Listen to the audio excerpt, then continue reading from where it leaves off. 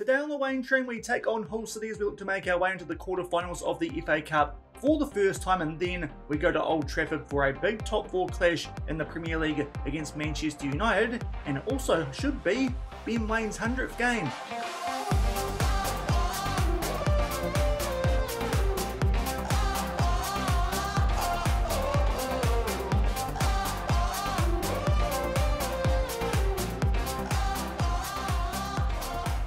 Hello everyone and welcome to episode number 28 of the Waine Train here on Sean Does FM. I hope you are doing well and come up to date. As I said, 5th round clash in the FA Cup at Ashton Gate. We take on Hull City from the Championship, and then a big 3rd versus 5th clash in the Premier League at Old Trafford against a Manchester United team who could go level on points with us if they do beat us in that game, which should hopefully be the Waine Train's 100th for Plymouth Argyle. So if you're looking forward to that, then do remember to go down below, leave a thumbs up on the video, and if you haven't done so already and are enjoying the series here on the channel, also consider hitting that subscribe button and turning that notification bell on as well. It is greatly appreciated. But off the back of yesterday's episode, where we took on Brighton in the 4th round of the FA Cup, and off the back of that West Ham in the Premier League, if you missed that one, I'll leave a link to it over in the top right corner. 3 games played since then for some slightly mixed results, which is a bit disappointing. The most disappointing of those was the first one away at Fulham, because we suffered back-to-back defeats in the Premier League, and this was a bit of a bottle job from us. It's fair to say. You can see there we were 1-0 up just past the half-hour mark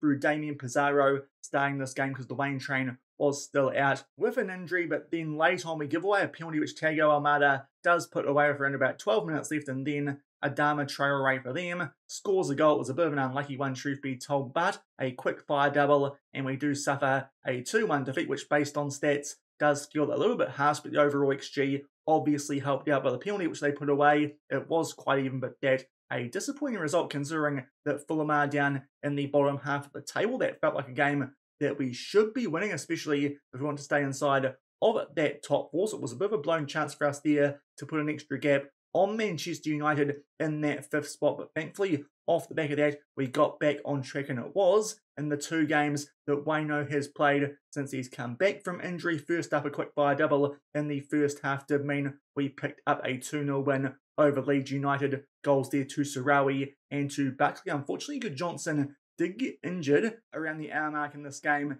and that is going to keep him out for a little while. We'll reveal that injury shortly, but thankfully we're already up by 2-0 and held on for that one. A pretty comfortable win, as you can tell by the stats, and then a bit more of a narrow one, 1-0 against Nottingham Forest, but with that one also being at Ashton Gate against the team right down near the bottom of the table. You'd like to think we'd pick up a win there, and thankfully we did. Waine did get the assist for the Iliev goal, and it was a very comfortable win. Probably should have won that one by a more comfortable scoreline, but thankfully 2 wins off the back of those 2 losses, and it does mean in the Premier League, obviously things could change before we come back for that second game in today's episode, because we're taking part in the FA Cup. We find ourselves in 3rd, just above Chelsea on goal differential, and 3 points further back to Manchester United, who these days have played the same amount of games as us. If they win that one, they would go above us because of their superior goal differentials. Hopefully, we can pull off something at Old Trafford and at least try and stay above them and keep ourselves in one of those surefire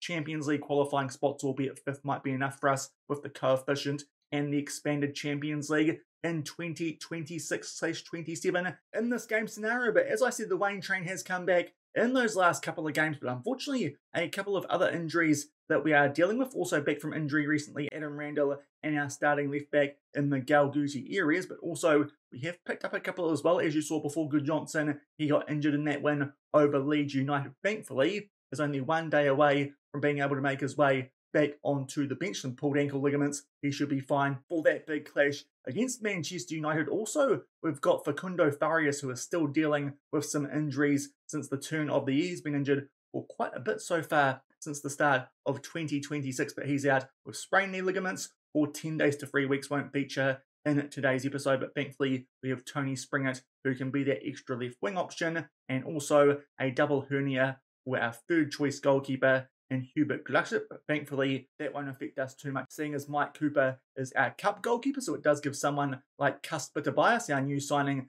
in yesterday's episode, a chance to get a rest here, and hopefully we can make our way through to the quarterfinals of the FA Cup, and really we should be even with a slightly rotated team, with this being a cup competition, because these guys are mid-table in the championship.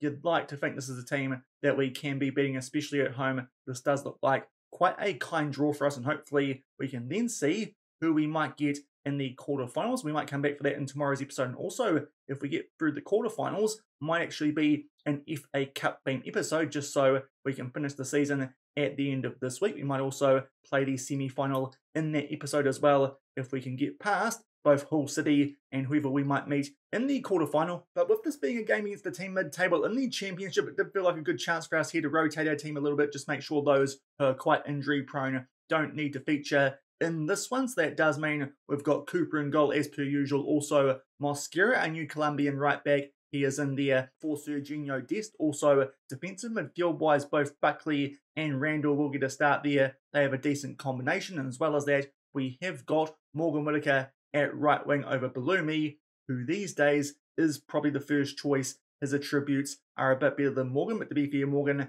has done very well for us so far in this save, so definitely not too much of a downgrade there, if at all. So far, picked up player of the season in both of our completed seasons so far in this save, but there's that lineup as we did run through before. Also, Parola these days is starting over Jacob Graves, our big signing on deadline day in yesterday's episode with that spare money that we did have from the sale of Louis Jr., that 40 million that we just happened to have spare off the back of that signing of Tobias for only 3. Now, a chance there from a free kick at the far post. Iliev got his head on the end of that one. I believe it was him or Waino, but he just puts that one over the bar. The goalkeeper actually left a pretty big gap there for us to try and put that one through, but unfortunately just a bit too high. But early stages, looks like we're on the front foot, albeit Hall there did hit the ball, but thankfully good interception there from Wilson Esprand at left back. That's the other change to our usual first choice 11. Miguel Gutierrez still a little bit injury prone, but there is a goal, the first one of today's episode. I think it was scored by Morgan Whitaker. I've actually missed that completely.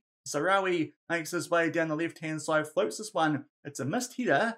Whitaker heads it down, and it was a Waine Train goal. It's kind of weird that Waino, his name disappeared towards the end there, but the Waine Train scores the first goal of today's episode. That's a great start. Not noticing that Waino did score the first goal, but he gets us off to a nice start here. Makes it 1-0, and hopefully now we can kick on and make our way through to the quarters of the FA Cup. It would definitely be the furthest we've gone in the FA Cup so far here at Plymouth Argyle. To be fair, I think already this is the furthest that we have gone, but still 1-0 coming up to the 20-minute mark, and now Bowler with a free kick try to put that one top right corner. To be fair, Cooper gave him a bit of space to try and put that one into, but thankfully comes up with a good save. But now Hull City here do have a corner. They put that one far post, but thankfully Mosquera, the Colombian, will head that one away. It stays 1-0, but shortly off the back of that, there is a chance here potentially coming as the referee is going to have a talk to Wilson Esprand. Because of that, we'll just try and drop to positive to see if that's going to make the highlight stop or if it will still get shown. Unfortunately, we still get shown it, so we'll go back to attacking.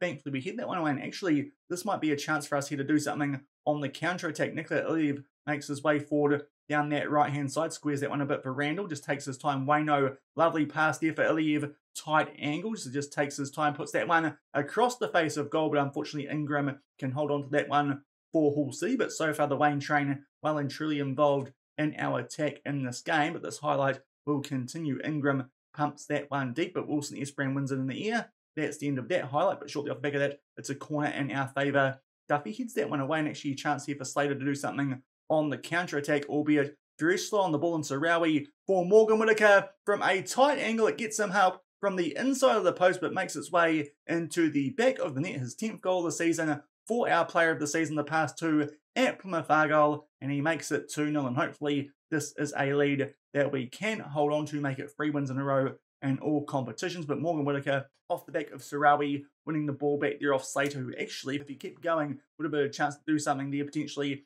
on the counter-attack, but for some reason just took some time on the ball. We make the most of it and make it 2-0. And now coming up to the half-hour mark, free kick here in the opposition half. The Italian centre-back in Parola, one of the new signings, as I said, plays that to Wilson Esprand. Nice ball out there for Sarawi. We'll try and take on a shot there. Potentially could have tried to square that one for the Waine Train, but unfortunately goalkeeper parries that one away. Still 2-0, but fair to say we are well and truly on top in this FA Cup 5th round clash, and hopefully that does continue. Maybe can put this game to bed before halftime and then give some real rotation players some game time in the second half. They try and play a ball over the top there, do Hull City, but thankfully we deal with that danger and now do look to build out from the back. Cooper plays that one forward to Reece Williams, now out to Mosquera. What can he do down that right-hand side? Takes his time, and that's actually not a good pass, not linking up well there with Whitaker, but thankfully, one of the Hull City players there with a loose touch, and we win that one back, and now Waine slots through Morgan Whitaker, looking for a double, big chance too, but that one does go wide, doesn't quite test Ingram, who, to be fair, might have had that bottom left corner covered anyway, but still, big chance for us there to make it 3-0. Waine, as I said, having a pretty good first half so far, that goal, and also has been quite involved in our other attacks, and we go into the sheds here with a 2-0 lead, and to be fair, things are going pretty well. Hull City have only had the one shot on target in this game, and that was from the free kick, so I don't think we need to make any changes just yet. Hopefully, we can keep some of these rotation players out there for as long as possible, because then we should have a good fit team for that big Premier League clash at Old Trafford against Manchester United, which should also be the Waine Train's 100th, so that might be something that we do late in this game. Maybe the Waine Train might need a rest to make sure he can bring up 100 games for us here at Plymouth Argyle, because that would be a bit of a disaster if he got injured before then. But now at the hour mark, and we are going to make a change here. We're going to take off Nikola Iliev, who's only going okay, for Alan Albando, one of the youngsters that we did sign on deadline day, and off the back of that, Randall now, he's on a yellow card, albeit so is Simon Soms. We're not going to actually make that change because we don't want both our balling midfielders to pick up extra yellow cards in this game, especially our first choice one, because then they might be missing for a big clash in the quarterfinals. But there is a highlight here, and we look to play out from the back. Mosquera has the ball down this right-hand side, plays that forward to one of the goal scorers, and Morgan Whitaker squares that for Obando. That would have been some first touch goal from him, but he'll score anyway. Pretty much the first highlight he's been involved in. He puts that one away, albeit they are checking here for offside. We'll just wait and see here what the case is, but the goal has been awarded, and Alan Obando, with a debut goal for the senior team, tries to put that one away on the volley, and to be fair, not too sure there how Duffy hasn't gone down with concussion, because Obando bumped that one, but fortunately the ball goes out then to Sarawi. He squares it for our young Ecuadorian striker, who puts that away to make it 3-0, and off the back of that, we will take off Wilson Esbrand in very good form and can handle more minutes at the moment than Miguel Gutierrez, so Jacob Graves can come on at left back for him, and also Tony Springer at left wing for Sarawi, and also we will bring on Pizarro for the Waine Train. And in fact, one more sub now as John Buckley makes his way down to a red heart. Tom Bischoff can come on for him. Off the back of that, we might be seeing here a corner to Hull City, but we don't, because that gets cut out. Funny FM things, but Mosquera now picks up a yellow card, but we're making our way now into the last 10 minutes with a 3-0 lead in a pretty comfy spot here. Should be going through to the quarters of the FA Cup for the first time, and now a corner here in our favour. It gets cleared, but Reece Williams is on the ball, goes back to Mosquera and all the way back to Mike Cooper. That means he should get a bit more football this season, the way that we're going in this cup competition. We play a nice ball over the top there. Now Bishop plays that one forward to Springer from a tight angle. Will beat Ingram in goal. He picks up only his second of the season. Of course, these days has fallen down that pecking order just a little bit more, especially off the back of the signing of Balumi in the January transfer window, but that will make it 4-0 completely all over this game. We've been far too classy for the outfit mid-table in the championship. As you would expect, Springer there actually nearly runs right into Obando. That could have been a bit comical, but thankfully we are now up by 4-0, and this is game over. Late highlight here for Hull City, and Manini is on the ball, plays that forward to Bowler, who starts to make his way forward down that left-hand side. Does our man there, I think, on Mosquera, and actually forces a pretty good save there out of Cooper. So maybe getting him to ease off tackles might have just impacted that highlight. Bowler might not have got that shot off if he was getting stuck in a bit more, but thankfully we deal with the danger from that subsequent corner and are still up by 4-0 as we make our way into 5 minutes of added time. There's one more highlight in this game as Hull City do win the ball from us down our right-hand side. Bowler starts to make his way forward, sizing up Mosquera on that yellow card. Now it's Barisic who plays that forward to Bowler. He does Mosquera there, and Cooper ends up in no man's land. That is a very good individual goal, albeit some interesting defending there from Mosquera as well as Williams. I believe that was, and also the goalkeeping of Mike Cooper there. Interesting, but Mosquera gets absolutely skinned him from there. Our defence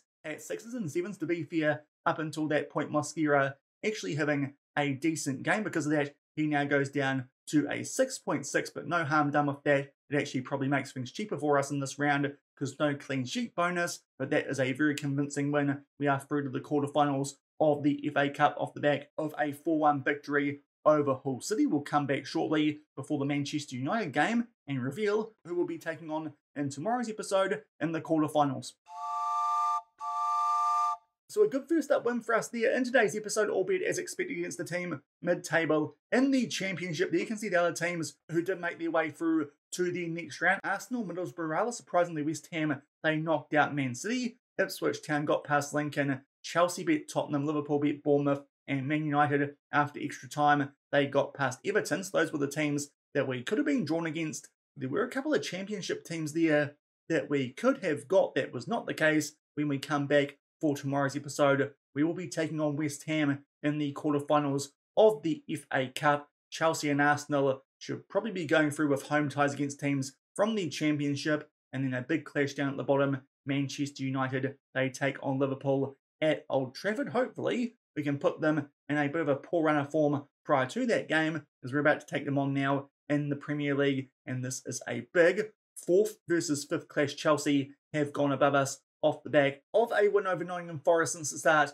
of today's episode, but if we can at least pick up a draw from this game, we will stay inside of that top 4 and hopefully can put a little bit of a gap here potentially on Man United if we do pick up a win. Also be nice to put a gap on teams like Aston Villa, who aren't too much further behind them, and also Arsenal are worth keeping an eye on. They are drawing a lot of games, but they have only played 25 compared to us on 27. They could definitely jump above a team like West Ham once they do get through those games in hand that they do have. But hopefully we can pick up a decent result here against a Manchester United team who earlier in the season we lost to 1-0 at home off the back of a long-range goal from Diogo Dolo, and also we're quite a bit stronger for the second game in today's episode. Most players back from injury. The only injury that's still there is that one to Facundo Farias, and hopefully we can pick up, I believe this would be our first win at Old Trafford. I think we might have drawn there in the past, but not quite sure if we've won, and you will see there most of our first team players are back in the lineup for this game. The only one who isn't is Wilson Esbrand. Gutierrez still just can't quite handle the full game, so because of that, Wilson Esbrand in some pretty good form. He can start there at left back, and also Good Johnson still not on the bench, coming back from injury in a similar situation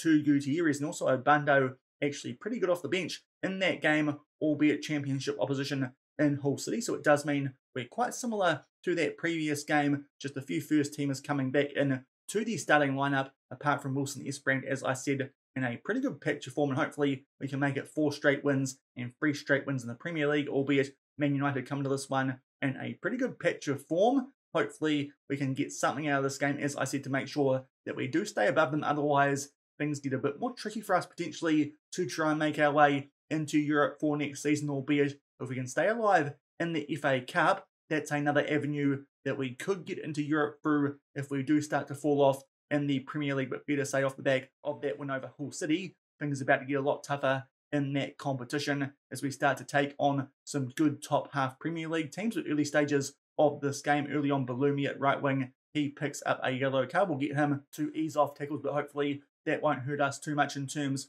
of our defence in this game. First highlight, Marcus Rashford there was on the ball, but thankfully Serginho Dest there with an interception, and we now look to build out from the back. Caspar is on the ball, plays that one forward to Pirola. A couple of our signings from yesterday's episode, they link up now. Iliev starts to Jinkere down that left-hand side, back to Pirola. Now Bischoff, Man United do have a pretty good press on us here, but thankfully we're just being patient and making sure we make some smart decisions, which sometimes can be a bit rare from us on the super high tempo, but thankfully we do continue to keep the ball. We find Wilson Esbrand in some space down that left-hand side, fizzes that one in nicely for Nikola Iliev, but it does go wide and without a touch from Onana, so it is a goal kick. But good early chance for us there, but unfortunately Nikola Iliev can't quite find the back of net. I think so far this season he's been our best scoring striker here at Plymouth Argyle, especially with the Waine Train being quite injury prone this time around compared to last season. Also that prolific one that he had first season of the save down in the Championship. But highlight here to Man United and Højlund. That ball gets flicked in behind. He tries there to chip Caspar in goal, but thankfully it comes off the crossbar, and thankfully we just do enough there to clear that ball from inside our box, because it did look like there briefly that we might put ourselves in a bit of trouble. But big chance there for Hoyland to grab a goal. Thankfully, both teams now have missed the chance. We do not go behind, but although we are picking up a few yellow cards in this first half now, both our wingers as well as Serginho Dest on the one. Hopefully that doesn't prove a problem here for the remainder of this first half. Might be making a couple of subs because of that at halftime, but Anthony is on the ball down that right-hand side for United. They are taking their time here, but start to build forward. Somehow Rashford finds himself in a ton of space. Hopefully he was offside. I think I saw the flag go up down that far side, and that is good, because otherwise pretty poor defence from us, because he did find himself in a ton of space. And thankfully the assistant referee, he was right. We'll also just get there Sarawi this time to ease off tackles, but thankfully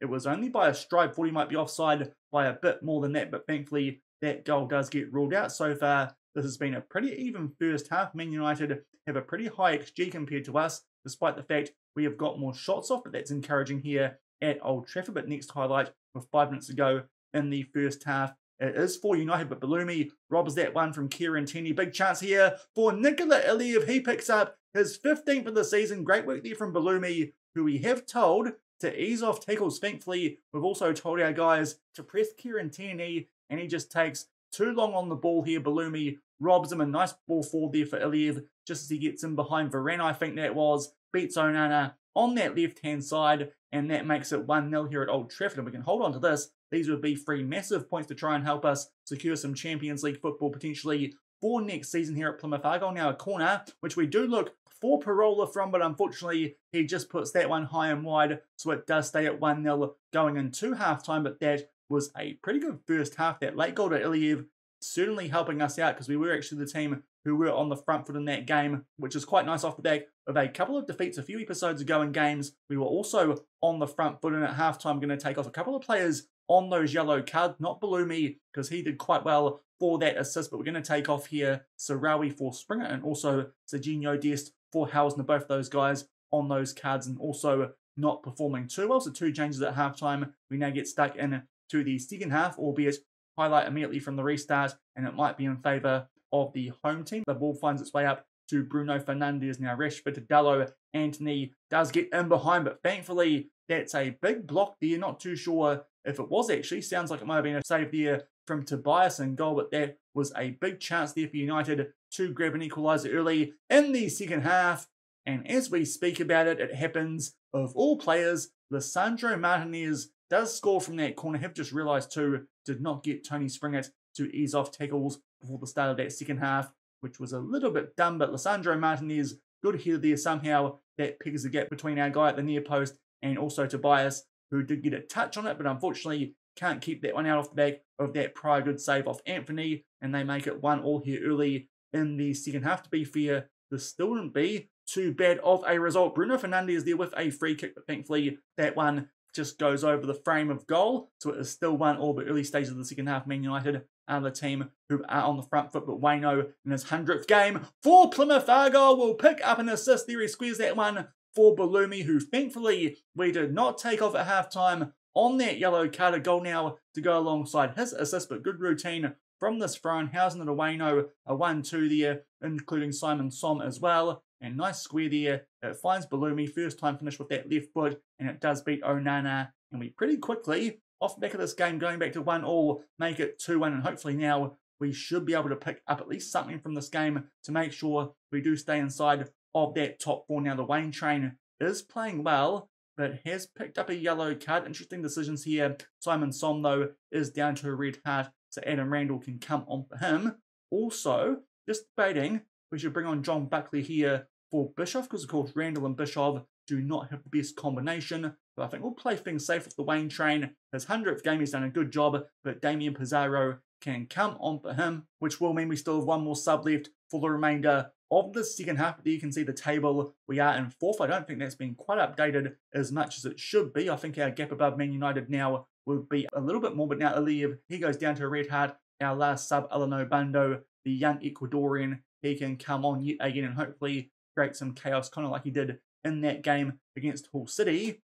And there is a chance here for Man United to potentially peg a goal back. They play the ball inside the box. Anthony gets a shot off. It falls there to Abdallah off the back of a good block / save, but thankfully this time he can't hit the target, so it does stay 2-1, and shortly off the back of that it's a free kick to Bruno Fernandes, and that one comes off the post as well. The woodwork coming to our rescue there a couple of times in a row. That right post that Man United are peppering, and about to make our way into the last 10 minutes of this game, and another highlight does start, and it is Man United who are on the ball, and now Ferran Torres plays that one back to Joe Willock. They've got numbers here, and Willock just jogs in behind our defence. A good strong run there, but thankfully Tobias comes up with a good save, and off the back of that, it is time for us to slow down the tempo, be a bit short of our passing, and also start time wasting just a little bit. Hopefully that might mean that this corner does not take place, but unfortunately it still will, and Bruno Fernandes picks out Dallo there, back to Fernandes, makes his way inside the box, but thankfully he was offside. But it does stay 2-1 in our favour going into the last couple of minutes of this game.